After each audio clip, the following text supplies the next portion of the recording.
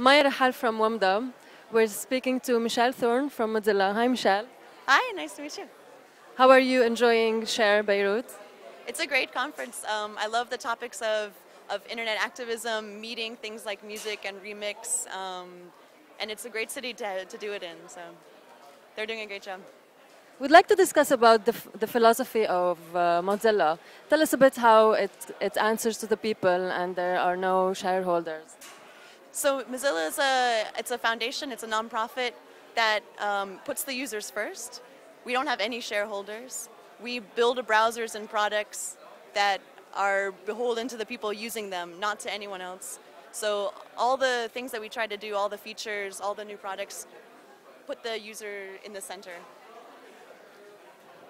We heard that your latest program, WebMaker, is having a lot of buzz around. Tell us a bit about it. So Mozilla is working on a new initiative called WebMaker, where we're trying to build on the success of Firefox, which has 450 million users around the world, and saying it's not only about using the web, but also understanding how the web is made, so people can move from consuming it to making it. And we have a lot of initiatives where we're promoting this idea of web literacy, where we see knowing a little bit of code and a little bit about how the web works and is structured is just as important as reading, writing, and arithmetic. And not everyone has to go on and be a programmer, just like not everyone has to be a professional author.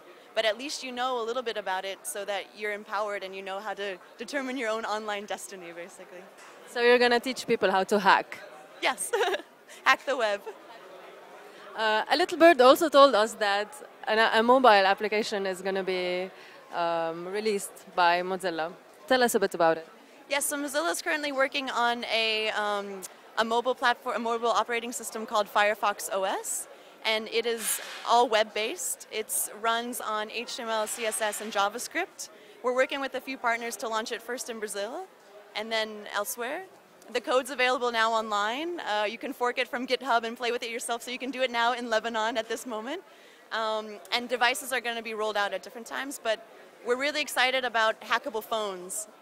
We see this extending this idea about your phone working for you, it being hackable, you being able to customize it. It's like a natural extension of our mission and of our beliefs. And elsewhere, as being the MENA, is it anytime soon? Inshallah. Let's hope for that.